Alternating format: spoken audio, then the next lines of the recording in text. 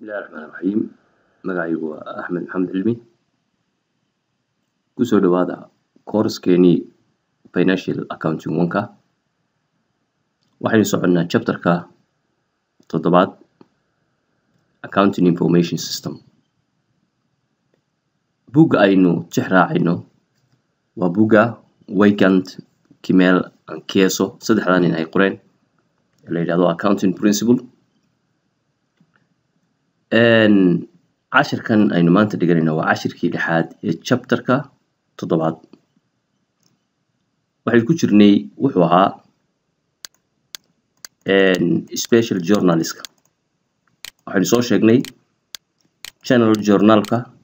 keligii inaanu anfacayn shirkadaha gaar ahaan markay sii koraan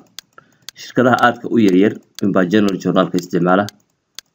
laakiin shirkadu marka ay weynaato waxay u baahan tahay inay isticmaasho special journalist waxa weeye journal khaas ah oo lagu record gareynayo transactions isku mid ah misalan wixii credit sales ah waxa lagu record gareeyaa sales journal wixii lacag qabasha waxa lagu record gareynayaa cash receipt journal wixii alaab la soo iibsanayo ee shirkadu dibadda ka soo iibsato dabcan badeecada waxa weeye purchases cash payment waa wixii lacag bixina general journal waa kii hore aynu naqaanay shaqooyinka marka sidan loo sameeyo journalistka khaaska ah shaqooyinkii waxay noqonaysaa marka in dad loo kala dhiibo kala gaargaara sidoo kale faa'iidooyin badan oo ku jiraan xaggii postingkii iyo xaggii tashiilkii waraaqaha inta badan qayb badan buu ka qaataa marka general journalkii still waynu isticmaalayna oo waxa loo isticmaalayaa correctionska marka wax la saxayo marka adjusting kala sameeyo marka closing entries kala sameeyo dhamaantood waxa loo isticmaalayaa general journal book aynu hore u naqaanay general journalkaas oo ahaa aniga hore soo aragnay chapter-kii 2 kii 3 cashirkii ka horeeyay ee shanaad waxaynu ku soo aragnay sales journalka sales journalka waxa lagu record gareynayaa sales of merchandise on account badeecada lagu iibiyo amaah badeecada lagu iibiyo cashna waxa lagu record gareynayaa cash sales of merchandise cash receipt journal baa lagu record gareynayaa waxyaalaha kale shirkadu ay amaahda ku iibiso sida misalan fixed asset oo kale hadii si iibiso isaga waxa lagu record gareynayaa general journal lama gelinayo sales journal lama gelinayo sales journalku qaabku lahaa waa sida formkaas uu leeyahay dabcan shirkadda waxa perpetual inventory system bay isticmaalaysaa waa markasta oo transaction iiba uu dhaco waxay soo saaraysaa cost of goods sold iyo inventory ayaa la update gareynayaa shirkadaha periodic isticmaalaya waxaanu iyagu hab uma baahna qaybta kale haday periodic isticmaasho intaas baa loo baahanaya posting waynu soo sheegnay sida loo post gareynayo general journalka iyo subsidiary ledgerka inay kala duwan yihiin subsidiary ledgerka oo ah customer ledgerka customerska akoonadooda gaarka oo ah individual baa loo post gareynaya daily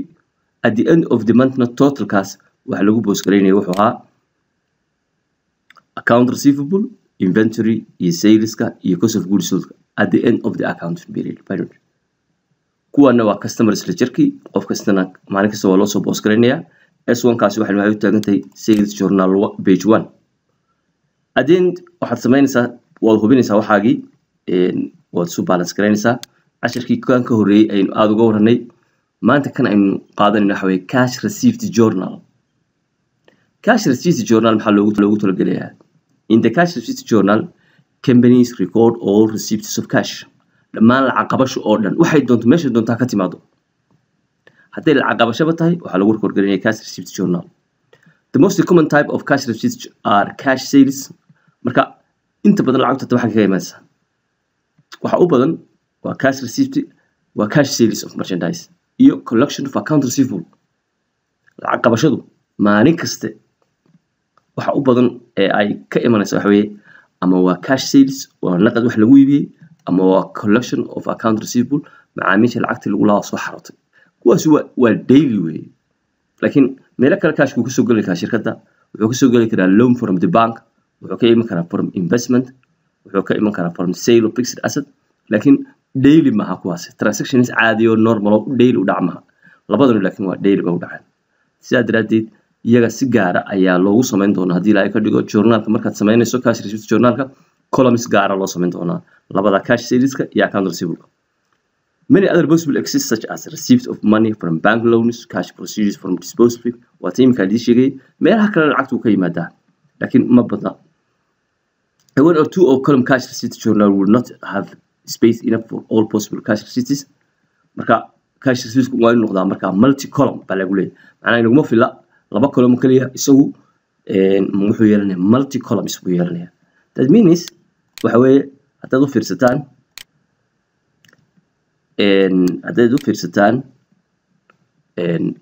bahalkii sales journalka haddaad u fiirsataan laba column kaliya lahaa only two columns laakiin cash receipt journalku wuxuu yeelan doonaa multi columns badan buu yeelanayaa. Okay, marka aynu eegno accountadana ka mid noqon doona buu yidhi cash sales journalka columnsku yeelan doono accountadana ka mid noqon doona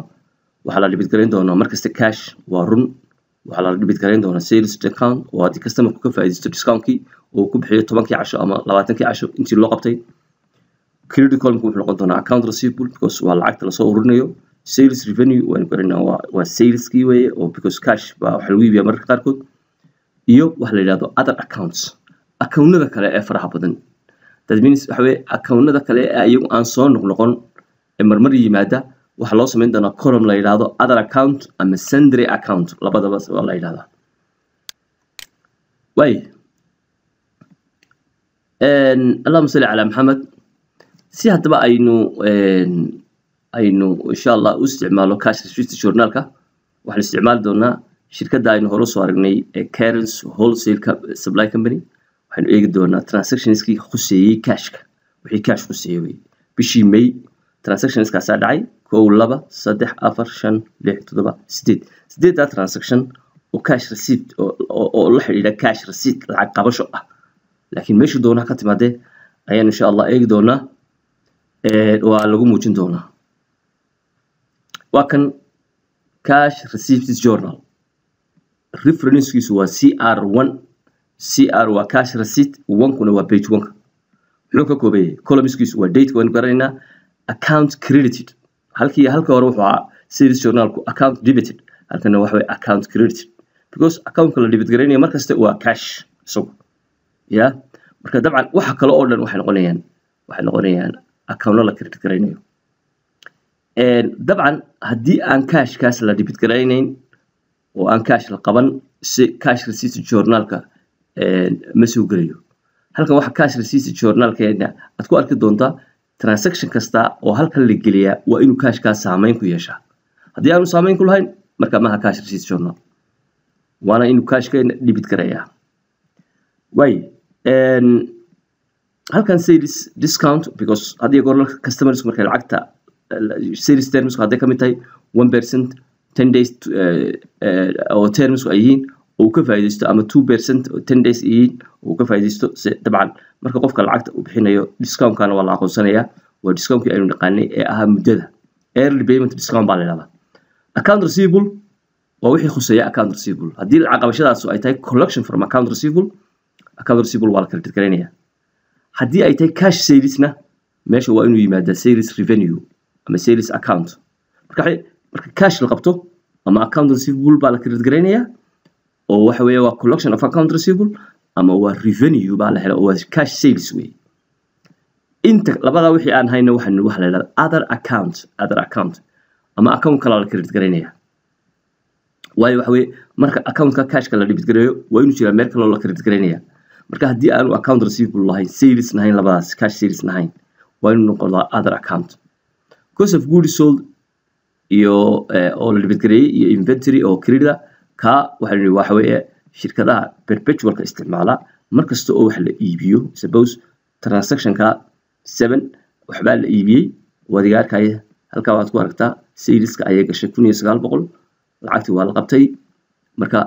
transaction ka sale-ka waxa loo baahanayaa cost of goods sold iyo inventory account-nadoodii in la update gareeyo marka waa in cost of goods sold kala soo saara. okay sidaas marka ay noqonaysaa dhinaca kale waa la total gareynayaa halkii general journalka total muu lahayn laakiin kan wuxuu leeyahay totals buu leeyahay totaladana waa la boos gareynaya halka 101 uu ku qoran yahay waxa weeye dabcan waxa weeye account-kaas la geeyay kaas account-kaas la geeyay kan account-kaas la geeyay macnaha totals-kaas ka x ay ku qorantay lama boos gareyn weeyso meel la geeyay ma jiro oo number kuma qorra waayo other account-ku wixii gala individual baa loo boos gareynaya xabad gaar ah baa loo boos gareynaya waana taa reference-koodii lagu qoray iyaga halkii kuwan house lagaga qoray sana 5000 oo owners capital oo ah investment-kii ownerku sameeyay account 301 baa la geeyay marka halka reference-ka taasina waxa weeye dadmin channel lecture-kaas la geeyay oo waa 5000 6000 meel kale la geeyay oo ah notes payable bankiga lacagta laga soo qaatay labada numberka account numberkiisu yahay labada boqol marka labadaas wixii other account gala lama boos gareynayo wata x ka lagu qoray waxa kale laakiin account gaara la geenaya oo waa total cash oo kala receipt hal mar ayaa wax la geenaya 101 sales discount hal mar baa la geeyay account receivable hal mar baa la geeyay kuwaana labadaba waa lagu boos gareynaya midna cost of goods soldna waa kaas waa credit waa debit inventory waa credit oo waa kan way transactions kan eegina hadaba bal aan yar akhrino waxa la yiri may code marka ahayd DA currency make an investment of 5000 in the business $5,000 oo investment ayuu qofkaasi ku sameeyay businesskiisii sida loo galiyay may code owners capital 5000 waa debit waa cash oo bangiga weeye other account ay halka la galiyay 5000 sababta aynu gelin other account waxa weeye lacagtaasi waa investment waa ownerka ayaa investment sameeyay marka ownerku haduu investment sameeyo waxa weeye ma khusayso sales discount-ka account receivable-ka sales revenue ma khusayso marka maadaama aan inta mid nahayn other account-ka la dhigay ama sundry account baa la yiraahdaa 5000 wata halka lagu qoray transaction ku xiga cash sales of merchandise total lacagtii naqadka lagu iibiyay maalinta 1900 bayd cost of goods sold-keeduna waxa ahayd oo la calculate gareeyay 1240 marka cost of goods sold-ka sida lagu soo saaray waxa weeye waa inventory cards-kii waa in la tagaa halkaas laga soo sameeynaya marka 1900 iminka cash sales merchandise-ka sida loo geliyo waa kan halka wax magaca lagu ma qorin 7 bisha magac lama qorin cash-keeni waa 1900 sales revenue-geena waa la geliyay labada meelood because waa cash sales marka inta kale oo dhan ma khusayso dhinaca kale cost of goods sold iyo inventory-ga iyada si gaar ah loo soo calculate gareynaya cost-ka loo soo saaraya 1204 hadhow waa debit iyo credit baa way leeyihiin halkaasi marna cost of goods sold baa la geeyay doona way aynu ku noqono receipt check of for waxa la helay check baa laga helay 10388 from about sisters in payment of invoice number 101 for 1600 go let's do halka waxa ka muuqata qofkaas oo customer ha oo aynu soo aragnay hore about sisters la yiraahdo waxa laga helay lacag 10388 waana waxa weeye lacagta wuxuu ku bixinayaa invoice numberkii 101 ha oo 10600 buu ahaa invoice-kaasi 10600 buu ahaa less laakiin waxa laga jaray 2% discount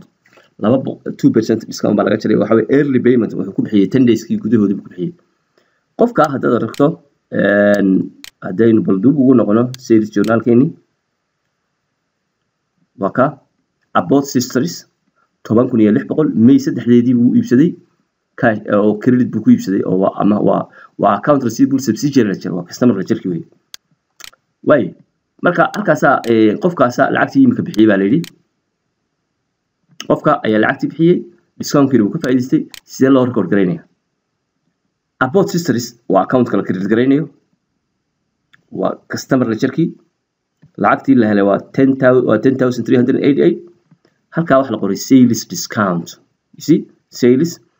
discount waa discount-kii uu ka faa'iideystay okay marka lacagtii laga wada jarayana ee account-kiisa laga jaranayana waxa weeye 10600 marka 10600 waa laga jaray oo account-kiisa laga jaraya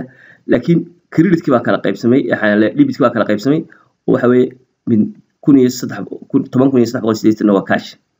ayay khusaysaa kana waxa khusaysaa discount marka xaggan cost of goods sold-kii meelaha kale waxa may gelin waa collection of account receivable marka collection of account receivable dhaco waa sidaa haddii aanu discount-ka ka faa'iideysan lahayna halkaas 22 alifkaasi ma timaadeen 10,600 baa cashka laga qaadi lahaa waa hadduu ka expire garooba way kan ku xiga isaguna waxa weeye 2,000 bisha maxaa dhacay 2,000 bisha cash sales of merchandise total waa mar kale haddana cash sales baa dhacay 2,600 maalintaas cost of goods sold intaas ahayd waa kii hore buu la mid yahay haddaynu fiirsano waa tan 2,600 halkan waxba laguma qorin dhinaca kale sales waad aragtaa saleskeeni ayaa la calculate gareeyay oo 2,600 la geliyay columnka intana waa cost of goods sold baa la calculate gareeyay waxaan mar kasta oo sales dhaco haddii perpetual inventory system la isticmaalayo waxay u baahan tahay inta in cost of goods sold ka soo saaro 17 bisha maxaa dhacay iyadana 17 bisha received check ayaa la helay from check for 12,200 iyo inta lacagta 12,100 iyo 3 waxa laga helay Babson company in payment of invoice number kaas uu bixinaya lacagtii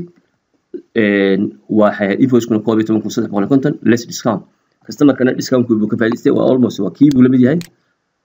waa sidii caadiga aan soo sheegnay Babson company waa la qorayaa customer kii baa la qorayaa lacagtii uu bixiyay waa la qorayaa discount kiina waa la aqoonsanayaa total kiina waxa laga jarayaa customer kii account receivable kii macnaha waa control account kii weeye hadhow laakiin total hal mar buu boos gorayn doonaa account receivable transaction ku xiga waa 22 bisha 22 bisha maxaa dhacay received cash by signing a note for $6,000 bangiga ayuu lacag ka qaatay note payable $6,000 waanu saxeexay lacagtaas waa deyn lagu leeyahay waa note payable way ma alaab muusoo iibsan oo credit alaab muusoo iibsan laakiin cash naqad uu qaatay marka adiga lacagta naqadka waa note receivable baa la waana ka yar adag tahay xaga halka accountka la credit gareynayo waa notes payable baa la accounts payable ku duwan yahay notes payable ku wax weeye isaga ka horeeya hadii goor waa lacagtiisa isaga dib loo marmeen in hadii goor ay u dhacdo bixinteedu $6,000 weeye waa ka halka laakiin other accountka ama sundry accountkii baa la geliyay 6,000 because intan midna ma khuseeyo marka wixii aan intan midna ahayn other accountka la gelinaya dhinaca kale hadhow marka la boos gareeyo waa wax weeye iyagana wax weeye account numberkii la geeyay hadhow lagu qori doonaa halka reference numberka transaction kaasna waa inka aynu eegno 23 bisha maxaa dhacay 23 bisha received check waxa la helay check-ga 7,000 iyo intaas lacagtiisu tahay 640 waa invoice numberkii 101 ka 7,800 baahayd less a discount 2% ah qofkana waa qof kasta mar lacagtiisa go'no bixiyay waa transactionska ugu badan ayaynu li almost waa sidii waxa la qoray 23 bisha Carson Bros lacagtii laga helay discount-kii total-kii oo account receivable-kii laga jiray transaction-ka u dambeeya oo 28 bisha dhacay received check waxa la helay check waa from Daily company in full of invoices isna waa qof kale customer weeye invoice numberku waa ka lacagta la helay waa lacagta lagu lahaa 9,300 baa invoice kaasi 2% discount ayuu ka faa'iideystay almost waa sidii Daily company lacagtii laga qaaday discount-kii la aqoonsaday iyo account receivable-kii oo total-kii labadan oo la isu geeyay saas dibadda bishii ku dhamaatay then maxaa dhacaya marka waa la soo boos gareynaya this is customer ledger weeye about sisters Babson Carson Daily waa dadkii customerska ahaa lacagihii waa kuwan daily baa la soo boos gareeyay reference-kii waa la xaloonayaa CR1 waa cash receipt journal 1 waa credit taa hore lacagta hore way ka baxday ninka qofkan Babson company waa la mid waa tala soo boos gareeyay Carson waa la mid Daily-na waa ka intaas isaga lagu leeyahay marka the subsidiary ledger is separate from the general ledger kana waa general ledger-kii uu ka duway account receivable is a control account way account receivable waa ka this account receivable waa account-ka totalada ayaa la soo boos gareynaya marka dhamaantood marka general ledger-ka totalada ayaa lagu soo boos gareynaya مثلا cash account-kaaga oo kale total intii la debit gareeyay total-keedii waa ka CR1 baa laga soo qaaday waana date-koodu waa May 13 that means at the end of the month ayaa general ledger-ka lagu soo boos gareynaya iyaga account receivable total debit total credit kaas waa collection kii way lacagii ay soo xareeyay intaasna waa intii sales journalka laga keenay marka reference-ka aad arkaysaa waa sales journal page 1 cash receipt journal page 1 inventory waan soo aragnay iyo cost of goods sold iyo notes payable waa iyadana waa lacagtii aynu ka soo qaadanay deynta ahayd bangiga ama risk capital iyadana waa taa dhammaantood marka sidaa loo soo boos gareeyo maxaa la sameynaya marka wax la proof gareynaya inay wax isleegiin haddii la isu geeyo cash saleska haddii la isu geeyo cash account-ka iyo sales discount-ka iyo cost of goods sold waa account-nadii la debit gareeyay saddexda account ee general ledger-keena ka mid ah total-ka la debit gareeyay waa intaa credit-kii wuxuu noqday account receivable sales revenue other account-kii inventory-kii marka intaasi iyo intaasi way istaali gareynayaan that means total debit total credit caadiyan waxay noqonaysaa transactions oo dhan in transaction kasta debit iyo credit uu leeyahay oo isla eg ayiin marka saasaad ku proof gareyn kartaa equality-gii general journal-kaagii waxa la shay cash receipt journal-kaaga saasaad ku hubinaysaa inay wax isla egyihiin totalkii aad boos gareysay debitka iyo totalkii aad boos gareysay credit-ka ee general ledger-ka halkaasaad ku hubinaysaa waxa kaloo iyadana la hubinayaa customer ledger-ka iyo waxaan hubinaynaa in customer risk-keena intii laga jaray waa intaa 51180 okay account receivable-keena waad arkaysaa 51180 totalkaasaa lagu boos gareeyay 51180 51180gaas halkii ka kala yimaadeenna waa kuwa marka waa inay istaali gareeyaan oo ay isleekaadaan total credit-kaagii individual customer risk ile customer risk gaargaar baad u boos gareysay iyo halka mar ee aad ku boos gareysay control account-kaagii account receivable-ka ahaa sidaasna marka ay noqonaysaa waxaan rajeynaya marka insha allahu tacaala inaad practice gareysaan buugga haddaad isticmaali kartaan isticmaala waxaa kaloo iyadana muhiima in siday waxaan u jexjeexan yihiin aad eegto waxaan doonayaa marka inaan in yar ku daro halkan maanta waxaa jira had iyo goor fiidiyoyada YouTube-ka ku jira gaar ahaan casharadayda cilmi academy YouTube channel-kayga wax mararka qaarkood baanay dadka si fiican ugu soo bixin oo visually aanay clear ahayn badlan haddii marka ay kuu soo bixi waayaan waxaad had iyo goor samaynaysaa halka ay ku qorantay settings-ka ayaad ku dhufanaysaa quality-gaad kusii dhufanaysaa waxaad ka dhigaysaa HD-ga had iyo goor HD ka dhig 720 waa inaad taa ka dhigtaa 720 markaad ka dhigto quality-gii videogu uu kasii fiicnaanaya sidii hore marka imika muuqaalkan iyo muuqaalka markii hore way kala duwan yihiin haddaad aad u baato inaad yara weyneyso saasaad odhanaysaa oo halkaasaad kusii dhufanaysaa halkaa kale default view-ga haddaad doonayso inay full screen-kaaga oo dhanna saasaad ka dhigi kartaa screen-kaaga oo dhan haddaad doonaysona saasaad ka dhigaysaa waxa weeye markaa saa ula socdo fadlan qofkii aan si fiican u aqoon bahalada marka cashirkeena insha allahu tacaala halkaasaynu maanta ku joojinaynaa wasalaamu calaykum waraxmatullahi